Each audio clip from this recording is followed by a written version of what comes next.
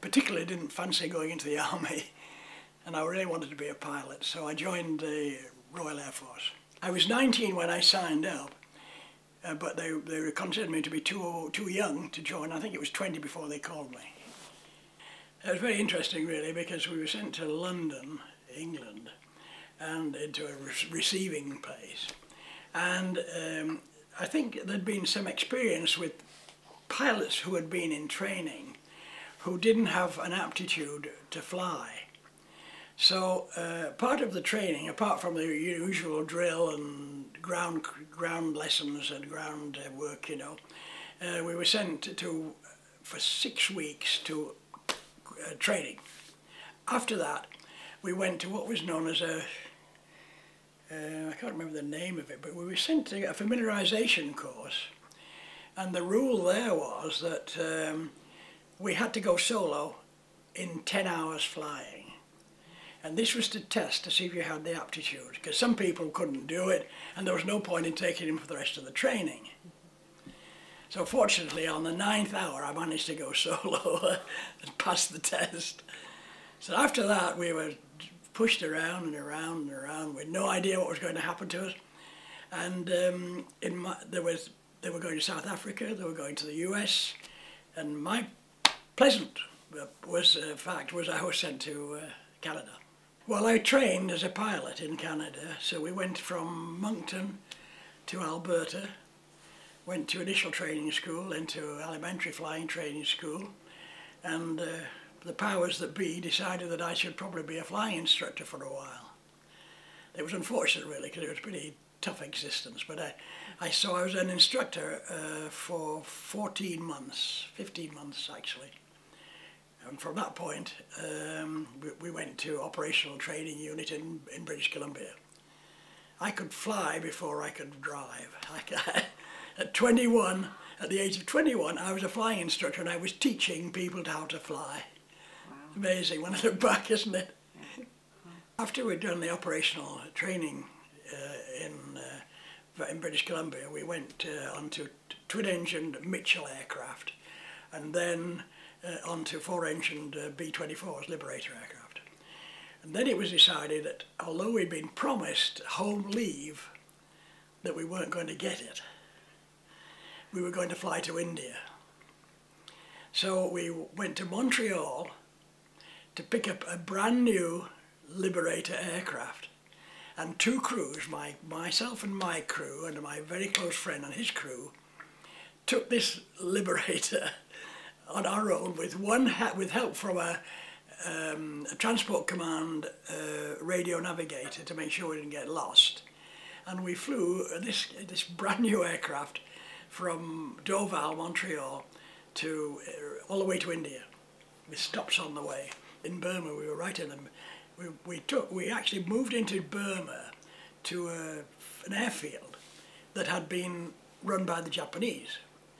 And the army had moved them out, got rid of them, and we moved in with our aircraft. So they'd only just left when we got there. Well, if you remember that, you know, you're in a very bad living conditions, and you know, you've got close friendship with all the men that are around you, and I was commissioned in the Air Force. I had my own servant. Even though we're in the jungle, I had a bear that used to come and make tea in the morning and take my clothes away and wash them. I remember when I got home, my mother said, "Don't expect me to fold your socks for you, you know," because these Indian bearers they could actually shave a man before he woke up in the morning. They were so good at that. And but they would, you know, take away your dirty clothes, and then they'd lay them out for you in the morning, and the socks were all turned down, so you put them on with a minimum of effort. So that was part of the life there. That was a little bit of luxury compared, but we had, you know, we were living on our beds were 2x4s, 4 2x4s with rope across, and that was our bed, and a mattress. And then of course we had to have a mosquito net over us, so that's the way we lived. In Burma we were living on the ground in tents, on tarpaulin on the ground. We were doing our operational flying. We had some bombing runs to start with. I think our target was Bangkok, was the first one. Then after that, we were doing reconnaissance flights, covering. We were actually taking off.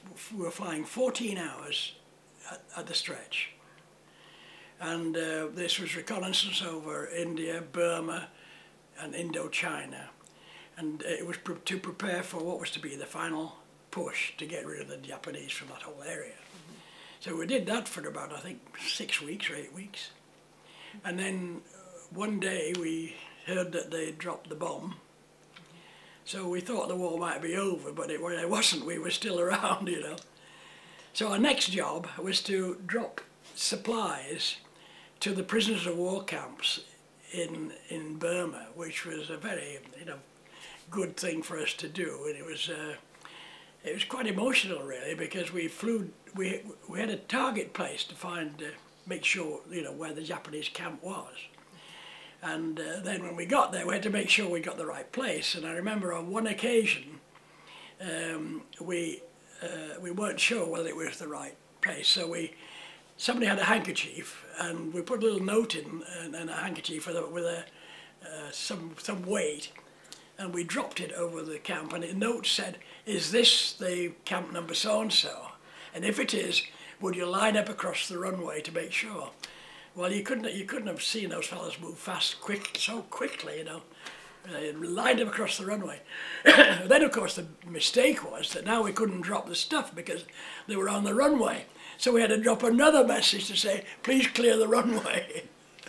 So that happened on one occasion, and after that we dropped, you know, 2 or 3 drops there. That was quite an interesting experience. Okay. One of the problems we had, and it's probably digressing a bit, was that we had to drop rice to the Burmese. We were bringing them food. And some people decided that we could get off earlier in the morning if they put the sacks of rice in the aircraft at night. And there were some Japanese prisoners of war on our station, and they were husky people. They could pick up the sack of rice, and so they loaded the aircraft. But what we didn't know was that there were rats inside those sacks. During the night they came out, so we took off in the morning, and these rats were in the wings, and they were chewing into the control power lines, and all of a sudden an engine went out.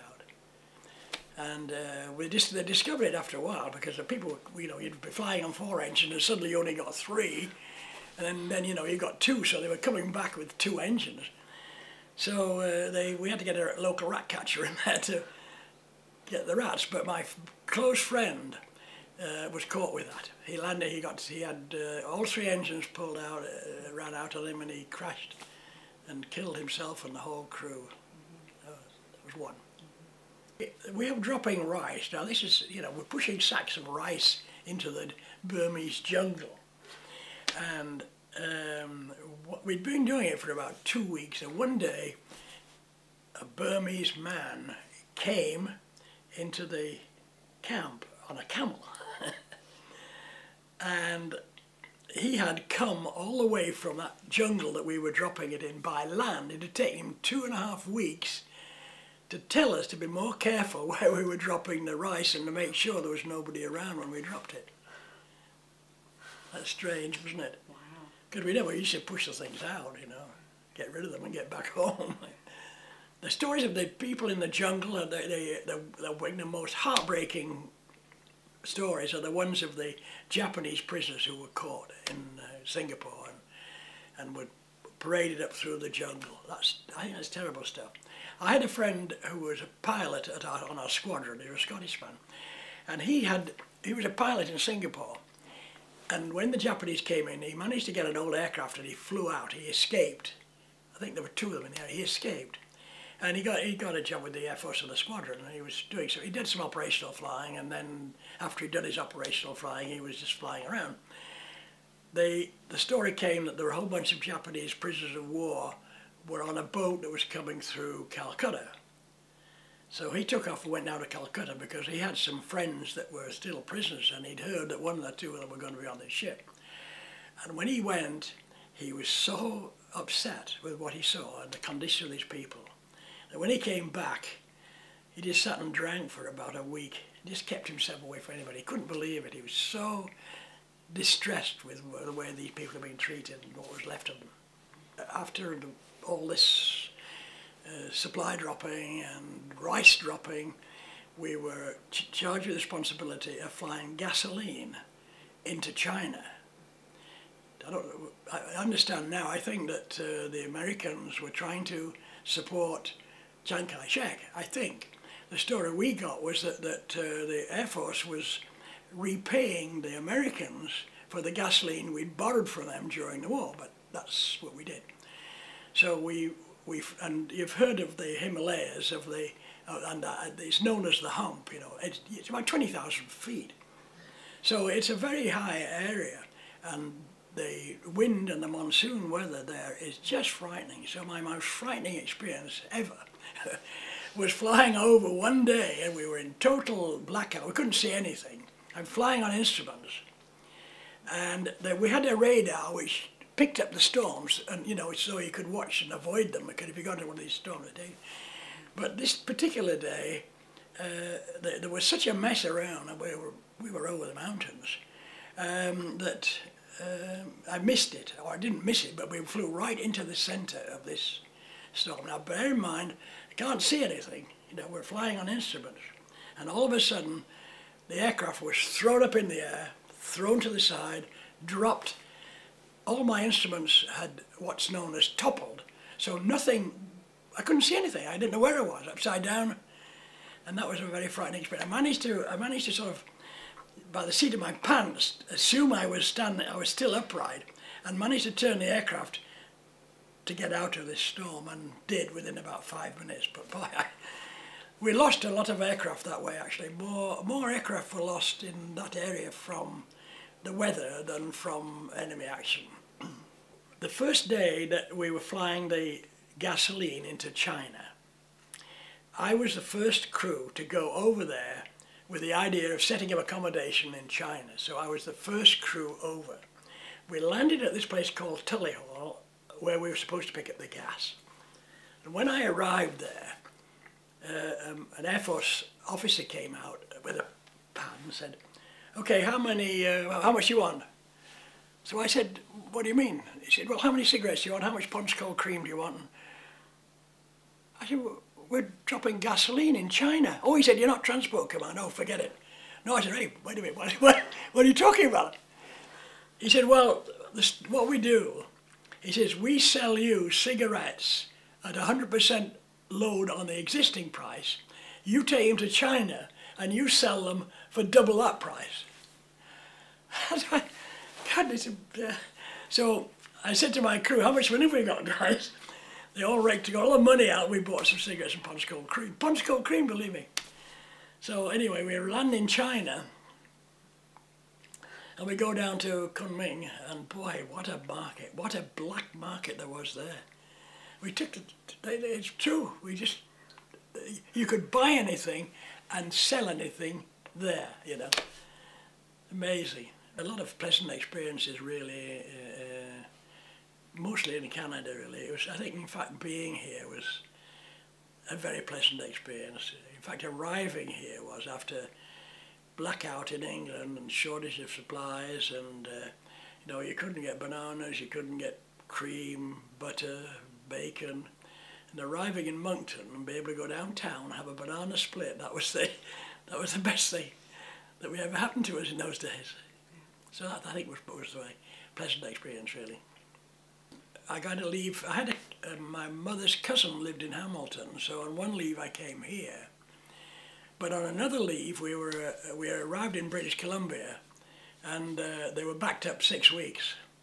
We just had 2 weeks leave, and I'd been to Hamilton. And so we get to British Columbia. They said, "Well, you've got to go on leave again." Well, I spent all our money, so they gave us 3 weeks pay, and said, "Come back in 3 weeks." So we all hitchhiked, not all of us, a number of hitchhiked to Hollywood. So we hitchhiked, we had no money, so we just enough money to live on. So I and a friend of mine, well, about 4 or 5 of us, but we split up into groups of 2, and we hitchhiked from Vancouver all the way down to Los Angeles. And when we got there, the American Services, USO, that's where we went first of all, and they would give you a house to go and stay, and so we ended up the two I was with, we ended up with a Disney photographer's house actually in Los Angeles, and they were very, very nice people. A fellow called Tappenbeck, very nice older people. I think they're second marriage, but they had a baby. So we lived there, and then we'd go to the USO, and then different ladies in Los Angeles and Hollywood were entertaining the troops. We had a blue uniform, so we were different from the Americans, and we stood out a bit. So we had a lot of entertainment. We looked after quite a bit there. As a matter of fact, I kept in touch with these people, and about 25 years later, I was asked to go to a meeting in Los Angeles. So I was able to write to these people and say, you know, life's turned its circle, and I'm coming back to see you. And they were still alive, and I was able to say hello to them again. They were to see me, and they looked so different. But I remember going back. It was a very nice thing to do. I know that 5.5 years in the Air Force took away the prime years of a young man's life, really, because, you know, I missed it. When I got home, of course, there was nobody left. You know, everybody had gone, and it was really a very difficult time. But I think it certainly made me into a man. You know, I think I matured very quickly during the Air Force time. I was lucky that I survived, but you know, I think it didn't do me any harm physically or mentally, except for about the first 6 months after we returned, and then it was tough.